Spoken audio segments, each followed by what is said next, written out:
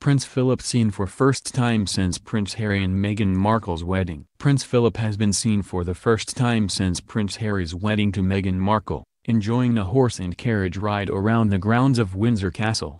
The 97-year-old was seen steering a two-horse carriage around the home park on the castle's grand estate. The prince was joined by two passengers on the back of the carriage for his ride through the Berkshire Gardens. The Duke of Edinburgh, who celebrated his birthday last week, had hip replacement surgery just 2 months ago. He retired from public life last August, with the full support of the Queen. At the time, a statement from Buckingham Palace said, "In taking this decision, the Duke has the full support of the Queen." Prince Philip will attend previously scheduled arrangements between now and August, both individually and accompanying the Queen. The palace stressed the move was not due to Prince Philip's health. The Duke has been seen rarely since his retirement, and there were concerns that he would not make it to last month's wedding at Windsor Castle when news emerged of his surgery.